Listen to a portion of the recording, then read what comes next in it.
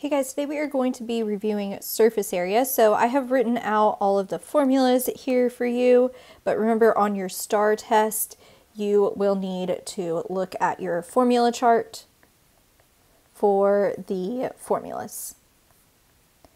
Another note about surface area is you want to shade and draw out the base.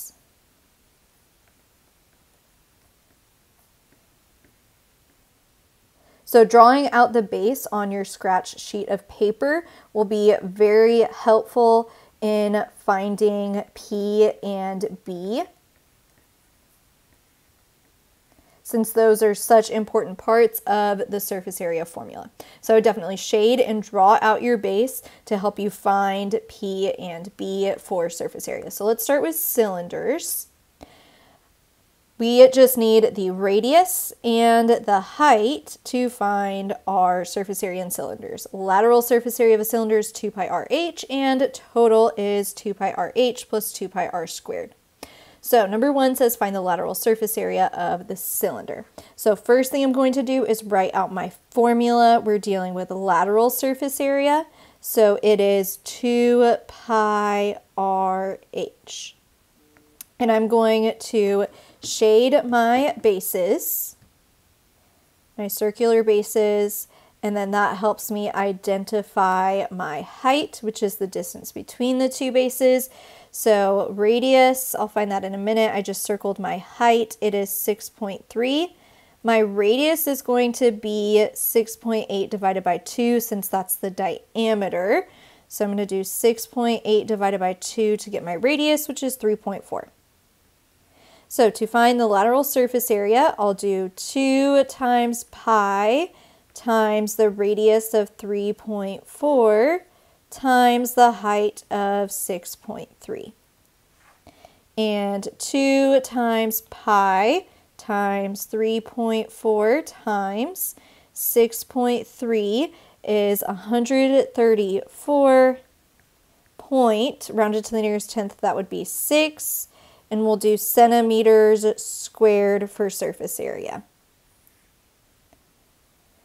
Okay, number two is asking us to find the total surface area of the cylinder. So first thing I'm going to do is write out the total surface area of a cylinder formula, which is 2 pi RH plus 2 pi R squared.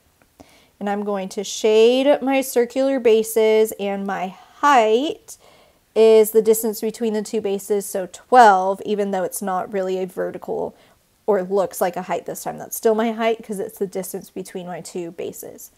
So I need two things to find the total surface area. I need the radius, which is 4, and I need the height, which is 12. And now I'm just going to plug into my formula. The total surface area will be 2 pi times the radius of 4 times the height of 12 plus 2 pi times my radius of 4 squared. And now I'm going to type this into my calculator very slowly because I want to make sure I do it correctly. On your STAAR test, you have plenty of time. I would double check it by typing it in twice. So we're going to do 2 pi times the radius of 4 times the height of 12 plus 2 pi times the radius of 4 squared. And I'm just going to double check that I typed it in correctly. Looks like I did.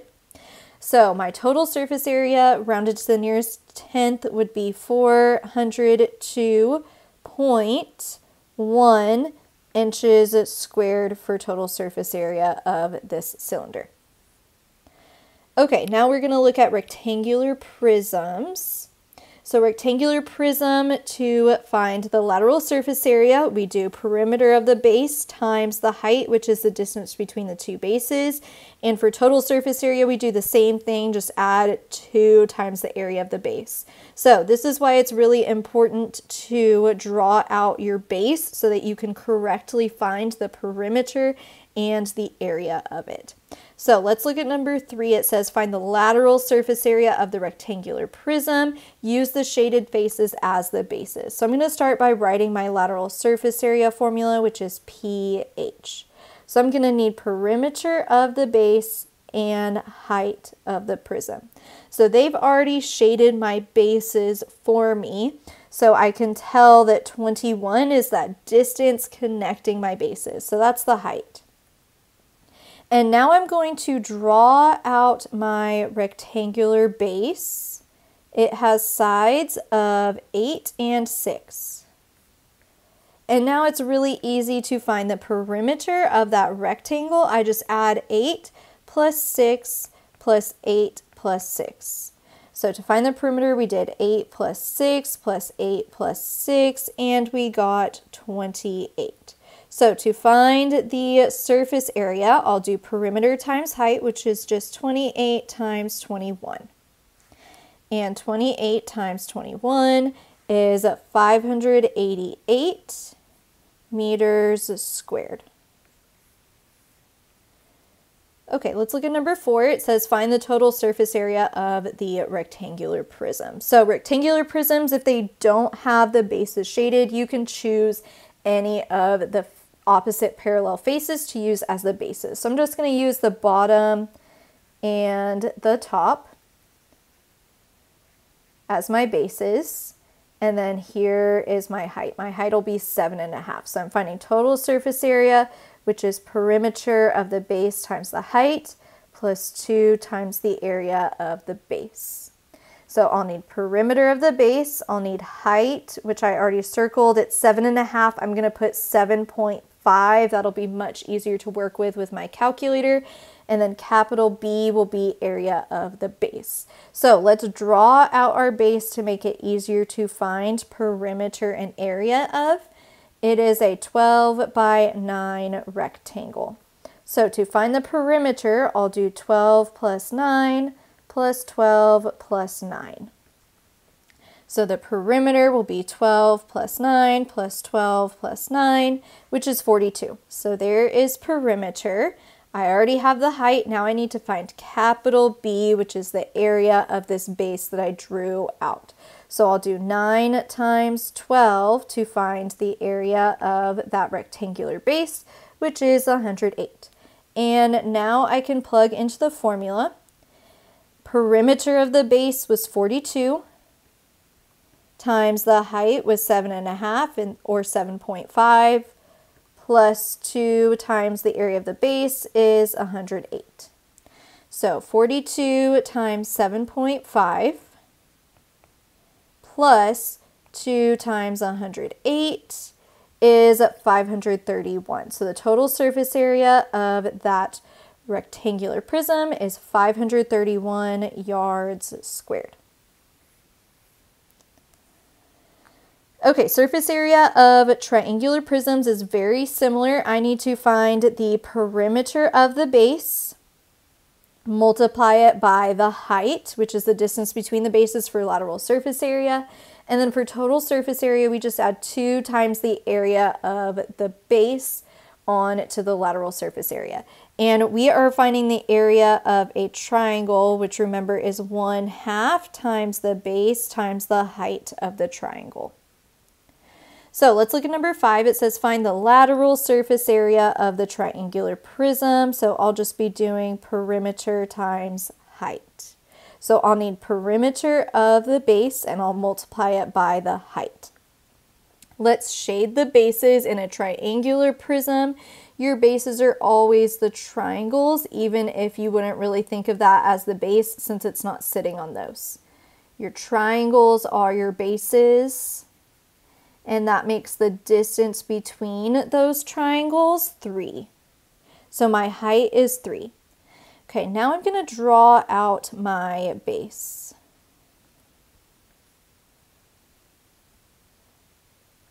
There's my triangular base. It has sides of 9 and 10 and 13.5. So to find the perimeter, I'll do 9 plus 10 plus 13.5. And the perimeter of 9 plus 10 plus 13.5 is 32.5. So to find the surface area, I'll do 32.5 times 3. and 32.5 times 3. So the surface area of this triangular prism is 97.5 centimeters squared. All right, let's look at number 6. It says find the total surface area of the triangular prism. So we're going to be dealing with the formula surface area equals pH plus 2b. So I will need the perimeter of the base, I'll need the height of the prism, and the area of the base. So let's identify the bases and the height. The bases are the triangles, and the height is the distance between them, which is 30. So my height is 30, and now I'm going to draw out this triangular base to help me find the perimeter and the area of it. So these two sides are 13, and then the base of it is 10, and then it looks like I have a height of 12 for my base. So to find the perimeter, I'll just do 13 plus 13 plus 10.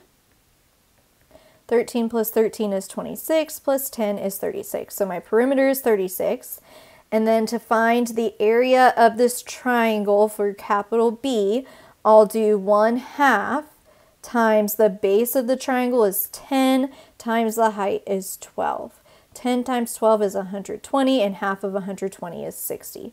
So now I have P, H, and B, so I can plug into the surface area formula.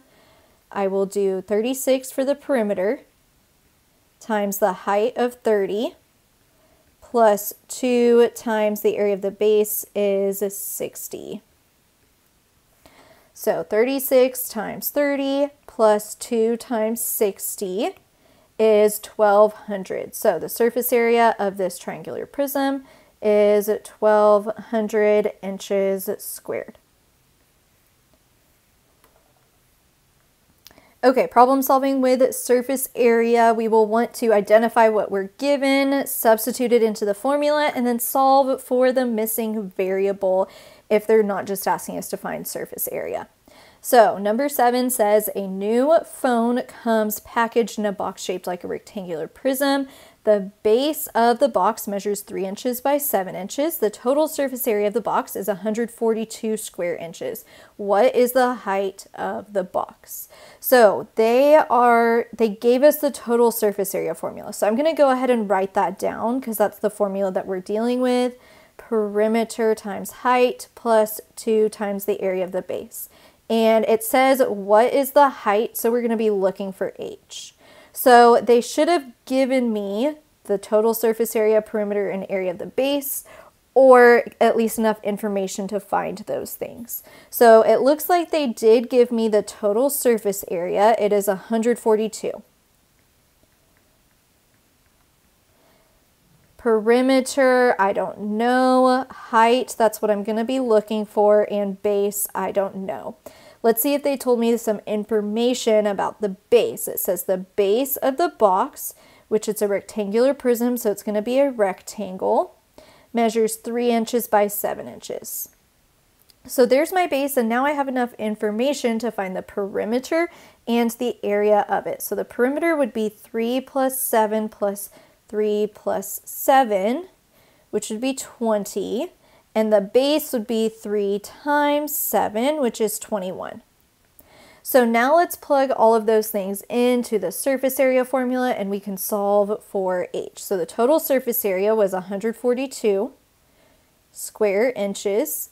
The perimeter, I just found it, was 20 times, I don't know what the height is, so I'm going to leave it as H, plus 2 times the area of the base is 21. So I am solving this equation for H. The first thing I'm going to do is simplify this 2 times 21. And I get 142 equals 20H plus 2 times 21 is 42. And then this is just a two-step equation. The next thing I would do to solve for H is remove the constant. So I'd subtract 42. And I get 100 equals 20H. And then the last thing I would do is divide by 20. And 100 divided by 20 is 5. So that means the height of this box is 5 inches. Okay, let's look at number 8. It says a triangular prism has equilateral triangle bases with side lengths of 9 centimeters each. I'm going to go ahead and draw that out. I have an equilateral triangle. All of the sides are 9. That's the base. If the lateral surface area of the triangular prism, so that's going to be S equals pH for the formula, is 216, what is the height of the prism? So again, I am looking for the height. They told me that the surface area is 216. They didn't tell me the perimeter, but they told me about the base. So to find the perimeter, I would add those 3 sides together, and 9 plus 9 plus 9 is 27. So the perimeter is 27 times the height is what I'm looking for. And that's just a one-step equation. The last thing I need to do to get h by itself is divide by 27. And 216 divided by 27 is 8. So the height of this prism would be 8 centimeters.